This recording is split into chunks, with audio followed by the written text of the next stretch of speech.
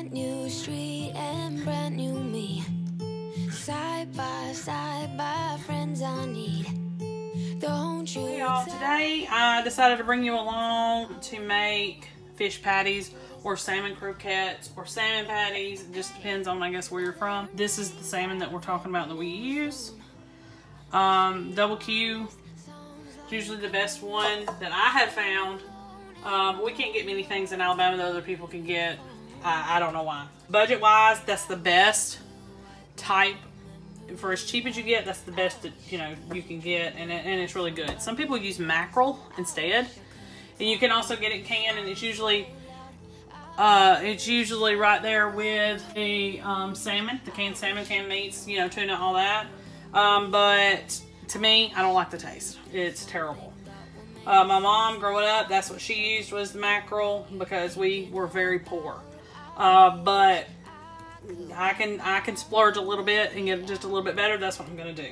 Alright, so first thing you need to do is open up your cans of salmon and go ahead and drain them. And then I normally, if you can see this, take out the backbone. It does have little pieces of bone in it. I just typically leave those in there, but the really hard round ones I go ahead and pull out. And I try to also pull out some of the skin because I don't like that. It doesn't really bother the taste. I just prefer not to have it in there, and I don't get it out off of every piece, but I get it off most of it. And usually what we do is for every 1 can of salmon we use 1 egg, and this is 2 cans of salmon, so I'm going to be using 2 eggs. So I've already taken off the pieces that I don't want on there, and you don't have to use your hands with this, but I will to make the patties. And if you have gloves, you can wear those. If you don't, you don't. It's okay. A lot of people don't have the money for stuff like that, and they have to use their hands and just keep washing their hands. So that's just what I'm going to do today, because it's just easier than having to stop. I try to get most of the pieces broke up into just like finely mashed, but sometimes I like to leave some of them kind of chunky, so I kind of just do that. But you can mash it completely if you want to, and you can do that by hand, or you can do it with a fork, or whatever method you'd like. You can also put chopped onion in this, and that's what I knew about growing up. That's what my mom did, and that's what I did when I first got married, but my husband doesn't like the texture. So I put onion powder in it to still get the flavor without the texture. And you're going to need 2 eggs, 1 for each can, like I said, that you're using. So if it's 4 cans, it'll be 4 eggs, and so on.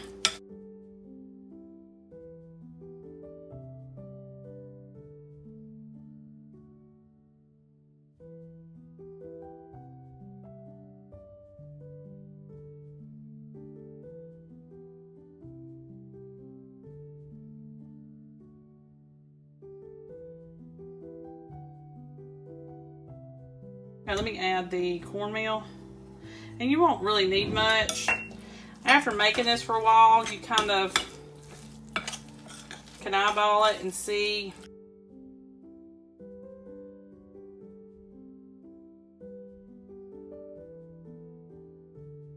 You just need enough to hold it together. That's still just a tad bit too wet.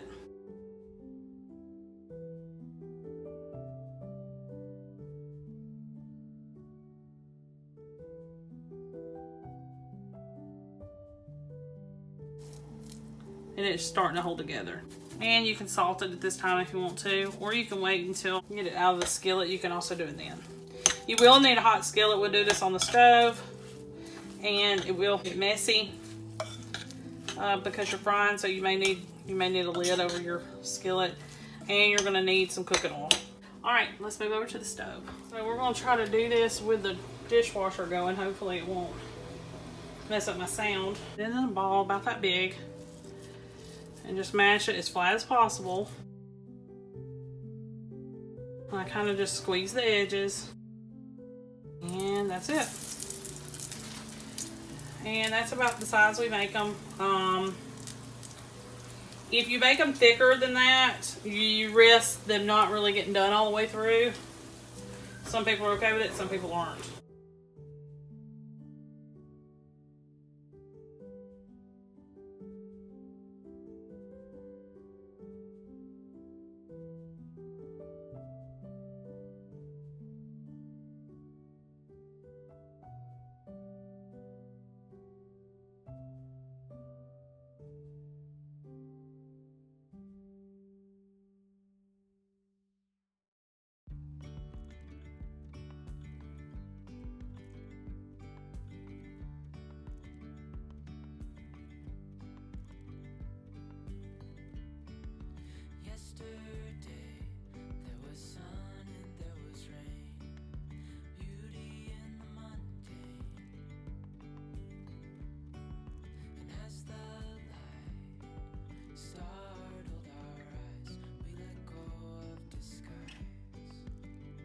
Okay, so what you do is you just keep cooking it until the underside's brown, and then you flip it and you run the other side, and then you're done. And then you just make more, and you have to make them in batches so they cook evenly.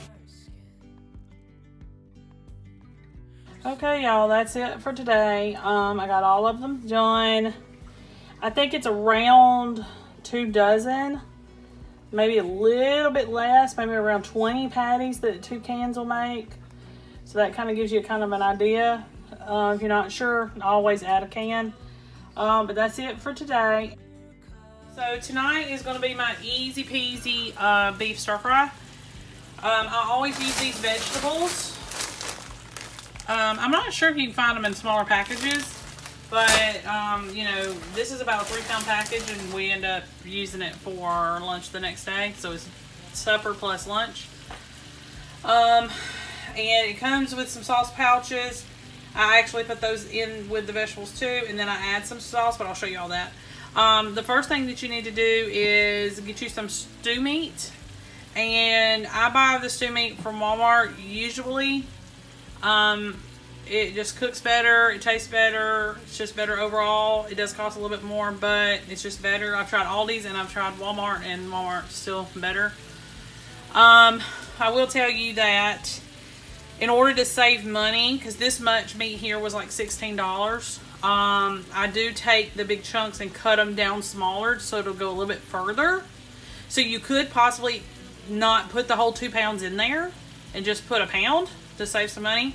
I'm going to go ahead and use all of it because my family will eat all of it. They love it. But to save money, to cut back, you can make probably 2 meals out of this. But we're going to go ahead and I've cut down the pieces to where they're a little bit smaller and more even. And then I put a little bit of olive oil in a skillet, and I'm starting to cook them now. This even was a little bit frozen still, but it'll still cook up just fine. So what I'm doing now is I'm just going to let it sit and cook. I did do it, put olive oil in the pan, but you do not have to use olive oil. You can use any oil. It's fine.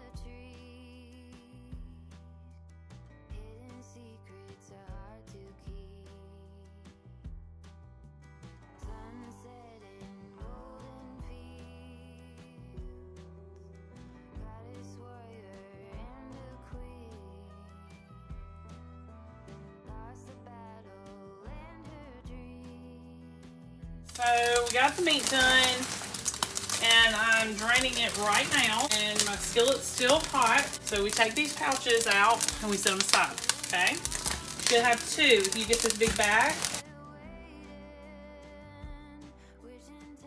And I don't add the meat back right away. I try to cook this down a little bit. I don't add the sauce right away or anything.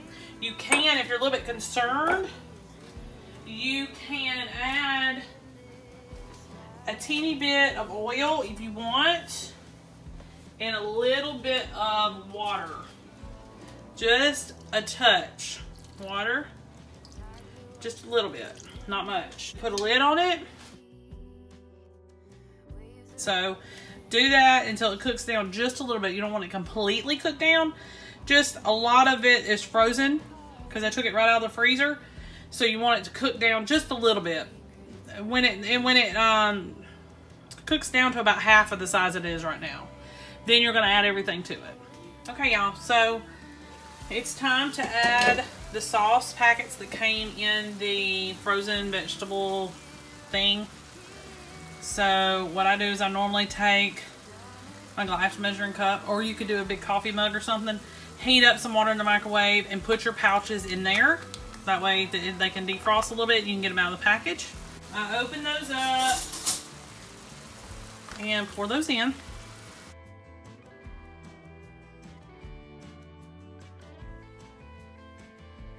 And it comes with 2, and we're using the whole pack of vegetables, so we can use, since I found a place to open this, both of these little packs. And that just helps extend your extra sauce. If you want to add extra sauce, you most certainly can. You don't have to just rely on just that. And this is my go-to. This is what I always use. But this time we're going to probably have to add some of this, because they didn't have any more of my brand that I normally use. And for us, the 2 packets are not enough. We have to put extra. An extra little something. And Kung Pao we like the best because it's spicy.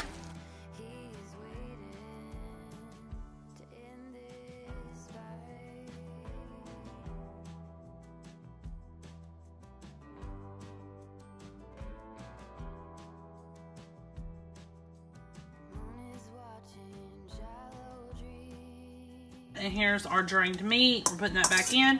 You can use any kind of meat. I just used the beef stew mix because this basically big chunks already cut up for me. You can also do chicken, or you can do ground beef or shrimp. So this is not done cooking. As you can tell, the broccoli is extremely raw still. So you just put a lid on it and let it continue to cook. Okay, y'all, this is a finished product. I got everything done, and I have enough juice and sauce and everything to help make it to where it's not so dry. So it turned out perfect, and I'm happy with the color and all that. You can also add a little bit of salt and pepper if you think you need that, but turned out great. Oh, and also you can also add some red pepper flakes if you want a little bit more spicy. You're going to do a dump and go type recipe. It's supposed to be very comforting and creamy and yummy, and it doesn't really take that much ingredients, and they don't have to cost a lot as well. First thing you need to do is take some chicken breast. Go ahead and get it in a pan, a lot like this one. You're gonna need about 4 cups of chicken broth. Go ahead and add that. I did mine with bouillon, so the little dark things you see is the bouillon. It didn't dissolve all the way, but that's okay because it will as it cooks. An extra cup of water, so that's 5 cups of liquid. You're gonna need a whole stick of butter. And then we're gonna go ahead and put our seasonings in. We're gonna need about a teaspoon of salt. We're going to need about a teaspoon of pepper. And about a half teaspoon of onion powder. And a half teaspoon of garlic powder. So what we're gonna do is we're just gonna stir that up. We need to get those chicken breasts done, and then I will be right back to show you what to do next. So the chicken is ready. I took it out, chopped it up into small little pieces because we're gonna add it back in. But before we do that, we need to add our 2 cans of cream of chicken soup, and we're gonna whisk that in.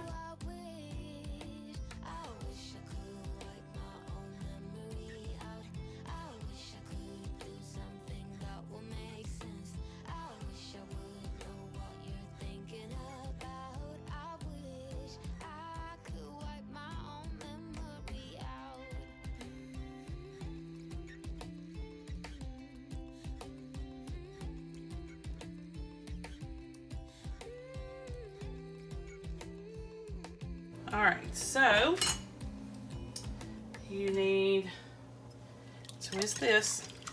Go ahead and cut your heat back on because you need to bring this to a boil.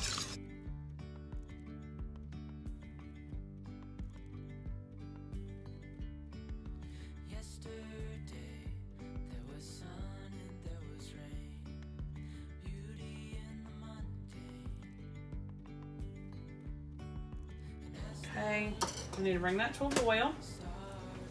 And then we can add the noodles and the chicken back in, and then we're done. Okay, so it is definitely boiling. Take it off here for a second, give it a second. The egg noodles that I chose were these. They're really thin. I don't know if you can tell. They're real thin, so they shouldn't take long to cook, and you don't want them to cook all the way because you want some of the liquid absorbed, because it's supposed to be thick and creamy, not soupy, if that makes sense. And the noodles, I couldn't find the right size pack for the recipe, so you're gonna have to kind of adjust it. 16-ounce package is what I found. It only calls for a 12-ounce package, so I'm gonna have to leave part of these in here. So I'm gonna go ahead and pour. And I'll leave about that much in the bag. If you can tell, less than half, about a third. And you can go ahead and add your chicken back in now. Your cooked chicken.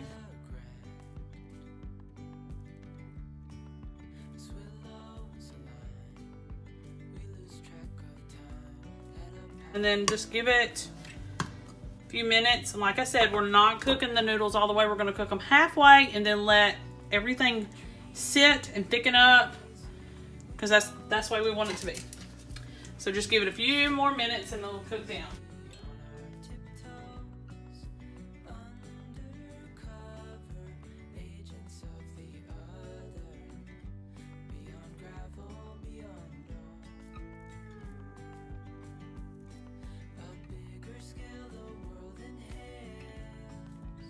I'm just gonna go ahead and try to turn these noodles over in here to get everything cooked. And so I'll give it a few more minutes. Definitely don't want to leave it at this point, because like I said, you don't want it to cook the noodles all the way through. You want it to sit. Normally what I do with all the pasta that I cook, I let it cook until it gets to a certain point, and then I just stop it, turn it off, take it off the burner, and let it sit, and it'll absorb the rest of the way. It'll absorb the juices and everything, and it'll cook the rest of the way. So it turns out perfect in the end. It's not mushy and yuck. And my family hates that. And the egg noodles are so thin, they're gonna cook quickly. So it shouldn't take long. It just depends on the thickness of the noodle that you chose. So it shouldn't take long at all. Maybe just a little bit more pepper. And a little bit more salt.